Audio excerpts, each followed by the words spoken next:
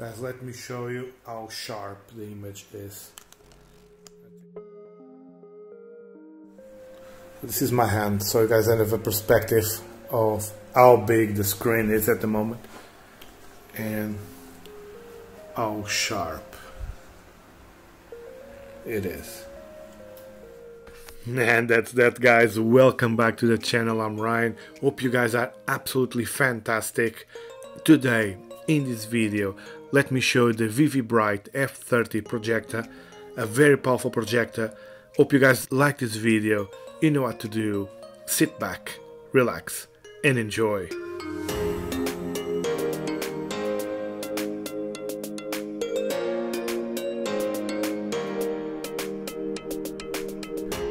Okay, let's start with a quick unboxing. And guys, beforehand, click that subscribe button and the notification bell. Let's move along to this video. Let's try to make this video slightly shorter. I'll show you the specs and I'll show you the quality of this projector. And there you have it, guys, the VIVIBRIGHT F30 projector itself. Not a portable one, as you can see. Comes with a goodie bag. Let me show you what's in it. Let me take this out of the bag for you. So it comes with a user manual, a remote control, a cleaning cloth so you can clean your lens, and a power cable. The user manual is written in English and has some illustrations, as you can see. Good stuff. Moving on to the remote. Let's take this out of the bag.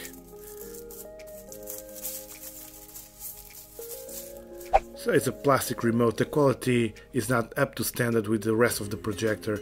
An up and down button, menu buttons, play, pause, mute, and a direct button so you can flip the screen in several ways. And there you have it, guys, the projector itself. Let me remove the lens cap.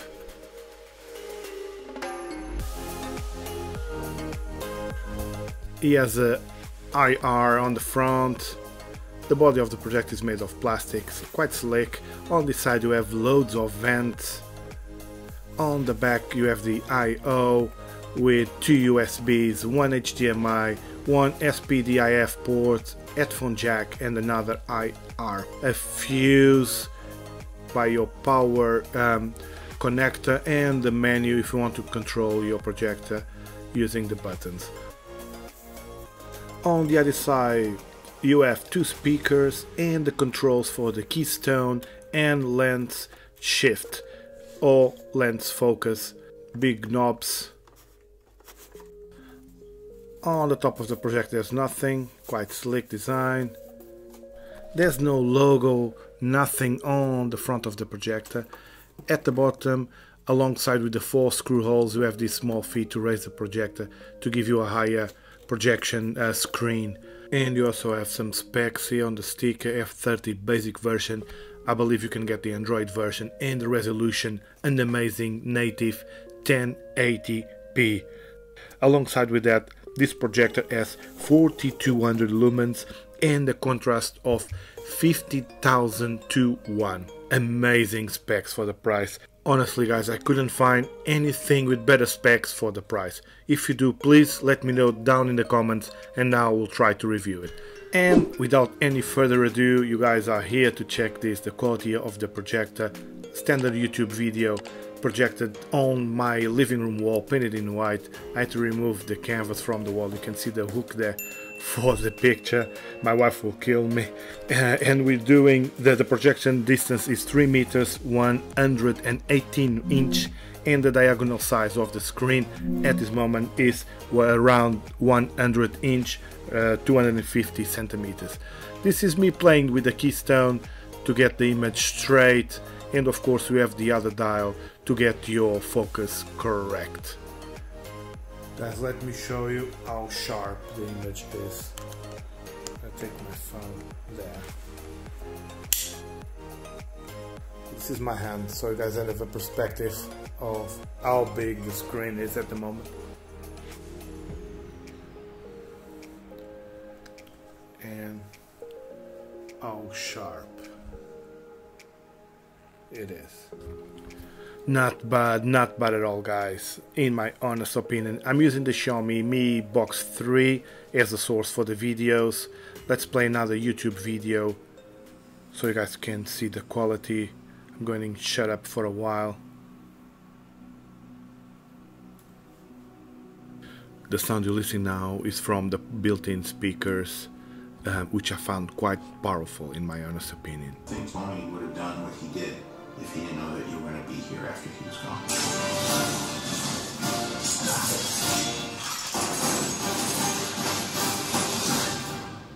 You gonna be the next Iron Man now? Well, no, I don't have time. I'm too busy doing And that. moving on from YouTube to gaming, this is a wonderful thing to do with the projector. Get some friends in, play on the massive screen. Let's play some Forza 6, an old Forza, but that will do. Don't mind my skills, guys. So this projector uses a LED lamp. According to the manufacturer, the lamp will last 50,000 hours. It's quite a lot. Bluetooth is not supported with this projector, and if you're planning to use the USB to read some files, some videos of pictures, you can do it, but be aware that some of the file types are not supported. I do recommend plug Android box to this or another video source. Of course, you can play files from the USB drive, but be aware that not all codecs are supported by this projector. And of course, guys, if you're planning to play some football with this projector, you won't be disappointed. Massive screen size, just amazing to play with this. And moving on, guys, let me now show you the menus of the projector. Oh, but beforehand, let me show you the black reference levels and the white. Of course, filming with the phone is trying to compensate the lack of light, and sometimes the exposure is slightly high.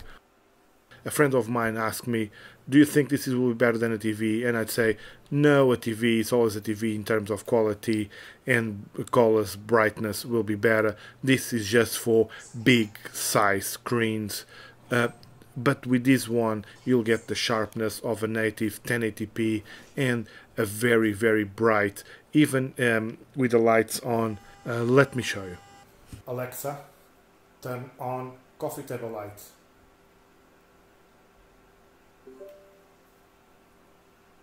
Alexa, turn off living room lights. Yeah, of course, with the lights off, you'll get the full potential of any projector, not just this one. So guys, let me show you the menus really quick.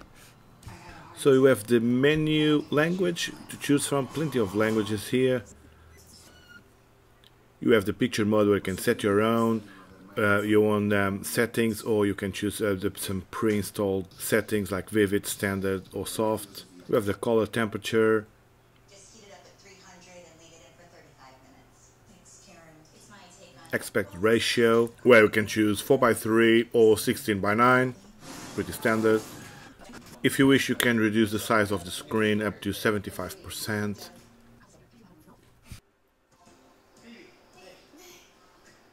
And of course, we have the sound settings to choose from: music, movie, sports, or you can set your own settings. Alongside with the surround sound, we have these two options to choose from: SPIF on or off, and of course a function to flip the screen, mirror screen. There's also a dedicated button on the remote for this. One thing you guys need to be aware when buying this type of projectors is the noise of the fan. This one, it's okay, it's not loud. It could be slightly less noisier, but let me try to show this. I don't know if you guys can hear the fan noise. This is me whispering, so you guys have a comparison level. And this is me talking normally, I guess. I don't know if you guys can hear it or not. I'm gonna play the video.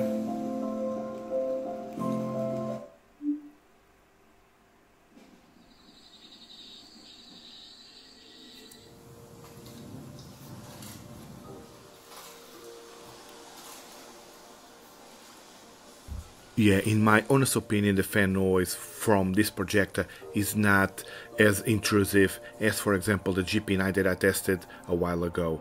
I can live with the fan noise for this one, no problems whatsoever. It's just something that you guys need to be aware of. The fan noise will be there.